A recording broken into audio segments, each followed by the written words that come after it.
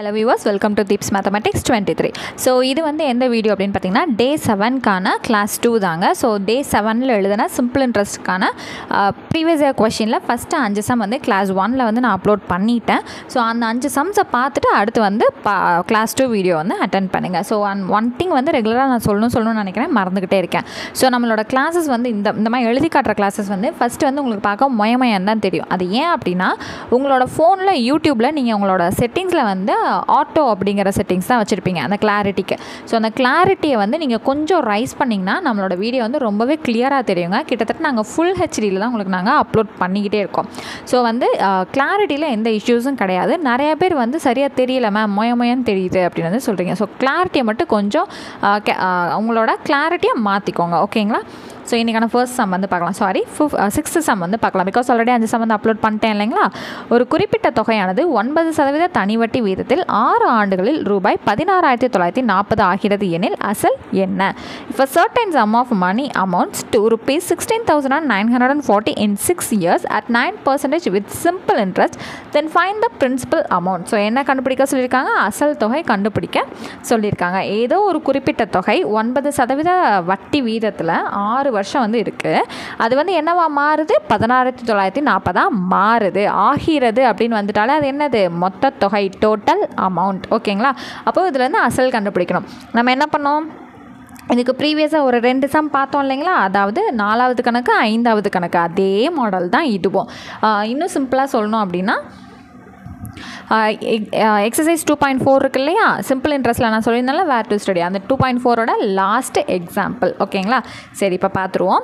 R அப்படிங்கிறது 9%, Nங்கிறது 6 வருஷம், மொத்த தொகை எவ்வளவு? A 16,940. இதில் இருந்து என்ன கண்டுபிடிக்க சொல்லியிருக்காங்க? அசல் தொகை கண்டுபிடிக்க சொல்லியிருக்காங்க. இதுக்கான ஃபார்முலா வந்து சொல்லி கொடுத்துருக்கேன் இல்லைங்களா ஏற்கனவே? இருந்தாலும் முதல்ல உங்களுக்கு நான் போடுறேன். என்ன பண்ணுவோம்? A = P + I எடுக்கணும். அப்போ A = P + ஐங்கிறது என்னவா மாற்றுவோம்? தனி வட்டியோட ஃபார்முலா PNR/100ன்னு எழுதுவோமா? இப்போ A = ரெண்டுலேயுமே P காமனாக இருக்குது. ஒரு தடவை எடுத்துருங்க. இங்கே இருந்த ஒரு P நான் வெளியே எடுத்துட்டேன், அப்போ 1ன்னு இருக்கும். இங்கே P எடுத்தது போக NR/100ன்னு இருக்கும். இந்த ஃபார்முலாவில் தான் நம்ம என்ன பண்ண போகிறோம்? வேல்யூஸை சப்ஸ்டியூட் பண்ண போகிறோம். A மொத்த தொகை என்ன தெரியும்? டோட்டல் அமௌண்ட் 16,914 தெரியும். P அப்படியே வச்சுக்கோங்க. 1 + N × R அப்படியே இங்கே மல்டிபிள் பண்ணிடலாமா? N × R அப்படிங்கிறது 9 × 6. 9 6 என்னது? 54/100 அப்படின்றது நமக்கு வந்துடுது இல்லைங்களா? ஸோ 54/100 அப்படிங்கிறது அடுத்து என்ன பண்ணணும்? இந்த பக்கத்தில் இருக்க 1 கூட LCM எடுக்கணும். அப்போ கீழே 1 × 100ஆல் மேலேயும் கீழே நம்ம மல்டிபிள் பண்ணுவோம். அப்போது 16,940 = P × இங்கே என்னவாங்க மாறும்? 100/100ன்னு மாறுமா? அப்போ 2 டினாமினேட்டருமே ஒரே மாதிரி இருக்குது. அப்போ ஒரு தடவை 100 எழுதிக்கலாம். இங்கே 100 + 54ங்கிறது 154 அப்படிங்கிறது நமக்கு வருமா? Okay, 16,940 = P × 154/100. இப்போ என்ன பண்ணலாம்? Pயை மட்டும் ஒரு பக்கம் வச்சுட்டு இது இந்த பக்கம் அனுப்பிச்சோன்னா தலைகீழாக மாறி போகுமா? 16,940 × 100/154. இப்போ என்ன பண்ணலாம்? அடிச்சு கொடுக்கலாமா? 2 டேபிளே போவோம். 7 2s are 14, மிச்சம் 1 இருக்கும். அப்போ 14 இருக்குது. 7 2s are 14. ஓகேங்க. இங்கே என்ன பண்ணலாம்? 8 2s are 16, 4 2s are 8, மிச்சம் 1, 7 2s are 14, இங்கே ஒரு 0, அவ்வளோதான். ஓகேங்களா? இப்போ என்ன பண்ணலாம்னா நம்ம 11 டேபிளில் போகலாம். அப்போ 7 11 is 77. இங்கே என்ன பண்ணலாம்? மறுபடியும் 7 11 77, 78 79 80 81 82 83 84 எவ்வளோ வருது? 7 வந்துச்சா? மிச்சம் இங்கே போட்டுருங்க. இங்கே 77. அப்போ என்ன பண்ணலாம்? 11 டேபிளில் தான் நம்ம இப்போ போயிட்டுருக்கோம். அப்போ 7 11 77. இங்கே இருக்க 0 அப்படியே போட்டுக்கோங்க. 17 is 7. 7வது வாய்ப்பாடில் அடிக்கிறோம், ஓகேங்களா? அப்போ இங்கே என்ன பண்ணலாம்? 11 × 7 77ன்னு கிடைக்கும். இங்கே இருக்க 0 அப்படியே சேர்த்துக்கோங்க. அவ்வளோதான், ஓகேங்களா? இதை 7வது வாய்ப்பாடில் 770 110ன்னு மாற்றிருக்கோம். அப்போ 110 × 100 நம்மள்ட்ட மிச்சம் இருக்கா? இந்த 11 அப்படியே எழுதுங்க. பின்னாடி எத்தனை 0 சேர்க்கணும்? 1 2 3. அப்போ இது என்ன அர்த்தம்? அசல் தொகை 11,000 அப்படிங்கிறது தான் நமக்கான மதிப்பு. எங்கெங்கே இருக்குது? ஆப்ஷன் சியில் இருக்குது. அவ்வளோதான், முடிஞ்சா ஃபஸ்ட்டு கணக்கு. இந்த மெத்தட் தான் எல்லாருமே ரொம்ப டஃப்பாக இருக்குன்னு புலம்பிகிட்டு இருந்தீங்க கிளாஸ் நடத்தின சமயத்தில். ஸோ இப்போ கம்ப்ளீட்டாக ஈஸியாக இருக்கும்னு நான் நினைக்கிறேன். ஸோ அடுத்தது, ஒரு குறிப்பிட்ட தொகையானது 8% வட்டி வீதத்தில் 5 ஆண்டுகளில் ரூபாய் 20,160 ஆகிறது. அசலை காண்க. A certain sum of money amounts to rupees 20,160 in 5 years at 8% interest. Find the principal. அதே மெத்தடு தாங்க. மொத்த தொகை கொடுத்துட்டாங்க, அதுலேருந்து அசல் தொகையை கண்டுபிடிக்க சொல்லியிருக்காங்க. R வந்து 8%, N வந்து 5 years, மொத்த தொகை வந்து 20,160, அசல் தொகை என்ன அப்படிங்கிறத கண்டுபிடிக்க போகிறோம். ஸோ ஃபார்முலா திரும்ப முதல்ல எழுதணும்னு அவசியம் இல்லை. அப்போ A = P × 1 + NR/100ங்கிறது உங்களுக்கே மனசில் பதிஞ்சிருக்கும். ஸோ இப்போ என்ன பண்ணலாம், சப்ஸ்டியூட் பண்ணுவோமா? மொத்த தொகை எவ்வளவு? 20,160 = அசல் தொகை அப்படியே இருக்கட்டும் ப்ளஸ் N × R, இவங்க ரெண்டு பேரும் மல்டிபிள் பண்ணால் என்ன வரும்? 40/100. 1 0 1 0 கேன்சல் பண்ணிடலாம். 2 2s are 4, 5 2s are 10. ஓகேங்களா? 20,160 = P × இது ரெண்டுத்துக்கு எல்சிஎம் எடுக்கணுமா? இங்கே கீழே 5ஆல் பெருக்கணும், மேலேயும் 5ஆல் பெருக்கணுமா? அப்போ ஒரு தடவை டினாமினேட்டர் எழுதுனா போதும். இங்கே 5 + 2ங்கிறது 7 அப்படின்னு வருமா? சரிங்க. அப்போ P = இந்த 7/5 அங்கிட்ட அனுப்பலாம்லாம். 7/5 இங்கிட்ட அனுப்பினோன்னா 20,160 × 5/7 தலைகீழாக மாறி வருமா? So 1 7 is 7. இங்கே என்ன வரும்? 2 7s are 14, மிச்சம் 6 இருக்கும். அடுத்து என்ன பண்ணலாம்? 7 7s are 49, 8 7s are 56. Okay, 56ல் 61ல் 56 போச்சுன்னா எவ்வளோ வரும்? மிச்சம் 5 வரும். ஸோ இதை பார்த்தீங்கனாலும் 56 தான் இருக்கா. அப்போ மறுபடியும் 8 7s are 56. இங்கே இருக்க 0 அப்படியே இங்கே சேர்த்துக்கோங்க. இப்போ என்ன பண்ணலாம்? இந்த 2,880 5ஆல் பெருக்கணும். நம்ம என்ன பண்ணலாம்? 288 மட்டும் 5ஆல் பெருக்கிட்டு லாஸ்ட்டில் 0 சேர்த்துக்கலாம். 5 8s are 40, 5 8s are 40 + 4 44. அந்த 4 இதுவாகவே இருக்கட்டும். 5 2s are 10 + 4 வந்து 14. ஓகேங்களா? அப்போ P = 1440. இங்கே ஆல்ரெடி ஒரு 0 இருக்கா, அதை எடுத்து நம்ம எழுதிக்கணும். அப்போ 14,400. சாரிங்க. ஸோ ஆப்ஷன் B தான் நமக்கு சரியான ஆன்சர். ஓகேங்களா? ஸோ இந்த மாடல் தெளிவாக உங்களுக்கு இப்போ கிளியர் ஆகிருக்கும் நான் நம்புகிறேன். ஸோ அடுத்த சம் வந்து பாருங்கள். ஒருவர் 10,000 ஆண்டிற்கு 9% தனிவட்டி வீதத்தில் 3 ஆண்டுகளுக்கு முதலீடு செய்தால் அவருக்கு கிடைக்கும் மொத்த தொகை எவ்வளவு? What will be the amount a man would get if he invests 10,000 at 9% per annum simple interest for 3 years? So ஒரு 10,000 அப்படிங்கிறத ஆண்டுக்கு 9% தனிவட்டிக்கு 3 வருஷத்துக்கு முதலீடு செய்கிறாங்க. அப்போது அவருக்கு கிடைக்கக்கூடிய மொத்த தொகை அப்படின்னா என்னங்க அர்த்தம்? இன்ட்ரெஸ்ட்டை கண்டுபிடிச்சி இந்த அசல் தொகையோட நம்ம கூட்டிட்டா மொத்த தொகை கிடச்சிடும் இல்லைங்களா? அவ்வளோதான் வித்தியாசம். அவ்வளோதான் விஷயமே. சரி, அப்போ அசல் தொகை மொத்தமாக எவ்வளோ கொடுத்துருக்காங்க? Principal amount 10,000. ஸோ அடுத்தது எத்தனை வருஷம் கொடுத்துருக்காங்க? 3 வருஷம் கொடுத்துருக்காங்க. R வந்து 9% கொடுத்துட்டாங்க. மொத்த தொகை நம்ம கண்டுபிடிக்க போகிறோம். அவ்வளோதாங்க. ஃபார்முலா நமக்கு என்ன தெரியும்? ஃபஸ்ட்டு இன்ட்ரெஸ்ட் கண்டுபிடிச்சாதான் இந்த பிரின்சிபல் அசல் தொகையோட இன்ட்ரெஸ்ட்டை கூட்டி மொத்த தொகை நம்மளால் சொல்ல முடியும். அப்போ I = PNR/100ன்னு இருக்குது இல்லைங்களா? Okay, = P. அசல் தொகை எவ்வளவு? 10,000 போட்டாச்சு. வருஷம் எவ்வளவு? 3. R வந்து 9 /100. 1 2 2 0க்கு 2 0 கேன்சல் பண்ணியாச்சு.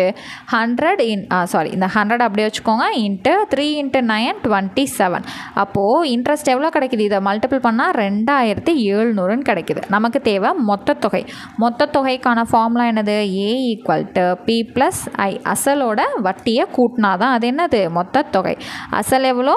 10,000, வட்டி 2,700. அப்போ ஏ எவ்வளோ கிடைக்குது? 2 கூட்டினா 12,700. எங்கெங்கே இருக்குது? ஆப்ஷன் சியில் 12,700 இருக்கா? அவ்வளோதான், கணக்கு முடிஞ்சிருச்சா? இன்னும் 2 செம் தான். 2 செம் பார்த்துட்டா எக்ஸ்ப்ளனேஷன் வீடியோ முடிஞ்சிடும்.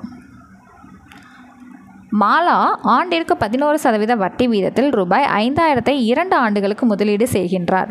2ஆம் ஆண்டின் முடிவில் அவர் பெறும் மொத்த தொகையை காண்க. Mala invested ₹5,000 for 2 years at 11% per annum.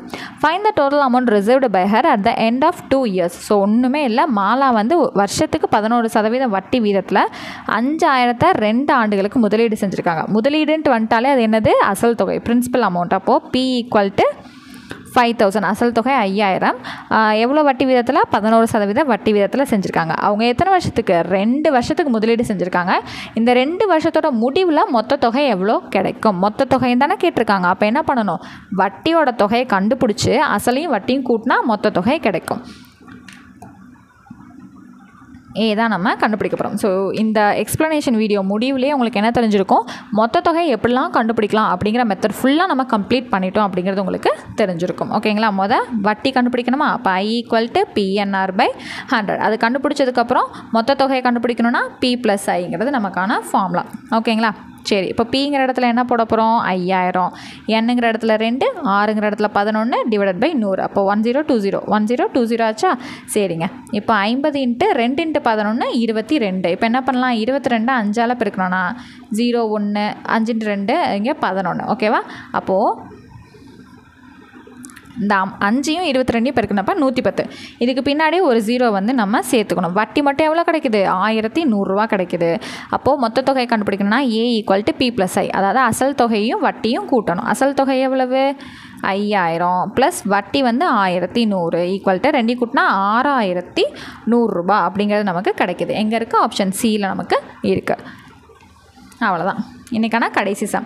10 ஆண்டிற்கு பிறகு ரம்யாவிற்கு 9 லட்சம் ரூபாய் தேவைப்படுகிறது எனில் ஆண்டிற்கு 20% தனி வட்டி அளிக்கும் வங்கியில் ரம்யா எவ்வளவு அசலாக செலுத்த வேண்டும்? If Ramya needs 9 lakhs after 10 years, how much should she invest now in a bank pays 20% simple interest? ஒன்றும் பிரச்சனை இல்லைங்க. 10 வருஷத்துக்கு அப்புறம் ரம்யாவுக்கு 9 லட்சம் தேவை. அப்போ என்ன பண்ண போகிறாங்க? இப்போலேருந்தே அவங்க ஒரு குறிப்பிட்ட தொகையை செலுத்திக்கிட்டே வர போகிறாங்க. அதுவும் 20 வருஷம் தனி வட்டியில். அப்போ அவங்க அசல் தொகை எவ்வளோ மாதம் மாதம் வந்து செலுத்திக்கிட்டு வரணும் அப்படிங்கிறதான் இப்போது நம்மள்கிட்ட கேட்டிருக்காங்க. ஓகேவா? அப்போ கொடுத்துருக்கதான் எழுதிடலாமா? மொத்தமாக 9 லட்சம் தேவை. அப்போ அது என்னது? Total amount. அப்போது டோட்டல் அமௌண்ட்டுங்கிறது 9 lakhs. எத்தனை பர்சன்டேஜுக்கு செலுத்த போகிறாங்க? மாதம் மாதம் 20% அவங்க செலுத்த போகிறாங்க. 10 வருஷத்துக்கு அப்புறம் 9 லட்ச ரூபா அவங்க கையில் வேணும். அதுக்கு ஒரு அசல் தொகையை 20% செலுத்துகிறாங்க. அவ்வளோதான். அப்போ எத்தனை வருஷம்? 10 வருஷம். ஓகேங்களா? அப்போ பிரின்சிபல் அமௌண்ட்டு தான் நம்ம என்ன பண்ண போகிறோம்? கண்டுபிடிக்க போகிறோம். அட் ப்ரெசென்ட் எவ்வளோ செலுத்த போகிறாங்க அப்படிங்கிறத நம்ம கண்டுபிடிக்க போகிறோம். இப்போ பிரின்சிபல் அமௌண்ட் கண்டுபிடிக்கணும் அப்படின்னாலே என்ன ஃபார்முலா நமக்கு தெரியும்? A = P + I. அப்போது A = P + PNR/100. இப்போ என்ன பண்ணுவோம்? P காமனாக வெளியெடுப்போமா? A = P of 1 + NR/100. So இந்த ஃபார்முலாவில் ஸ்ட்ரெயிட்டாக நான் இந்த ஏரியாவில் வந்து சப்ஸ்டியூட் பண்ணுறேன். ஏங்கிற இடத்துல 9 lakhs வந்து இருக்கா? = P தான் கண்டுபிடிக்க போகிறோம். 1 + N × R. இந்த ரெண்டையும் மல்டிபிள் பண்ணால் என்ன கிடைக்கும்? 200 / 100. சம் பார்க்க தாங்க ஐயோ 9 லட்சமானு பெருசாக இருக்கும். ஆன்சர்லாம் பார்க்க லட்சக்கணக்கில் இருக்கேன்னு இருக்கும். இது பாருங்கள், மற்ற சம்ஸ் நீங்கள் மொத்த தொகை இந்த ஃபார்முலா யூஸ் பண்ணி கண்டுபிடிச்சதை விட இது டக்குன்னு முடிஞ்சு போயிடும். ஸோ 2 0க்கும் கேன்சல் ஆயிடுச்சு. அப்போ இது என்ன அர்த்தம்? 1 + 2 தானே அர்த்தம். 9 லட்சம் = P × 1 + 2. 2/1னா 2 தானே, அப்படியே தானே இருக்கும். அப்போது 9 lakhs. இப்போ P = இந்த 1 + 2 3 மாறுமா? சரி, நான் ஒரு தடவை எழுதிடுறேன். = P × 3 இருக்கட்டும். இந்த 3 வந்து இங்கிட்டு வரும்போது என்ன வரும்? டிவிஷனில் வரும். 1 tens 100 1000 10,000 lakh. ஓகே. அப்போது இது 1 3 is 3, 3 3s are 9. பின்னாடி வந்து ஒரு 5 0 மட்டும் போட்டுக்கணும். அப்போது அசல் தொகை எவ்வளோ அவங்க கட்டணும்? 3 lakhs வந்து கட்டணும். ஓகே, அவ்வளோதான். எங்கே இருக்குது? ஆப்ஷன் பியில் இருக்குது. அவ்வளோதான். இன்றைக்கான 10 சம் முடிஞ்சிருச்சு. ஸோ வந்து ரொம்ப ஈஸியாக இருந்துச்சு அப்படின்னாலும் தெரியப்படுத்துங்க. இல்லை ஏதாவது சரியாக புரியலை அப்படின்னாலும் அதை தாராளமாக தெரியப்படுத்துங்க. ஸோ நாளைக்கு ஸ்கெடியூல் வந்து என்ன அப்படின்னு வந்து பார்த்தீங்கன்னா, டே 8ல் வந்து தமிழுக்கு வந்து என்னங்கிறத நான் சொல்லிடுறேன். தமிழில் வந்து இப்போ டே 7 வந்து பார்த்திங்க அப்படின்னா இயல் 1லேருந்து 6 வரை ரிவிஷன் டெஸ்ட் தான் நம்ம பேட்சில் வந்து கொடுத்துருந்தோம். ஸோ அதனால தான் வந்து பார்த்திங்கன்னா இன்றைக்கி இயல் 7க்கான கிளாஸ் வந்து நம்ம அப்லோட் பண்ணியிருக்க மாட்டோம். டே 8க்கான ஸ்கெடியூல் தமிழில் 6th இயல் 7 தான் வந்து நாளைக்கு நம்ம படிக்க போகிறோம். ஸோ நெக்ஸ்ட் கிளாஸில் மீட் பண்ணுறேன். தேங்க்யூ.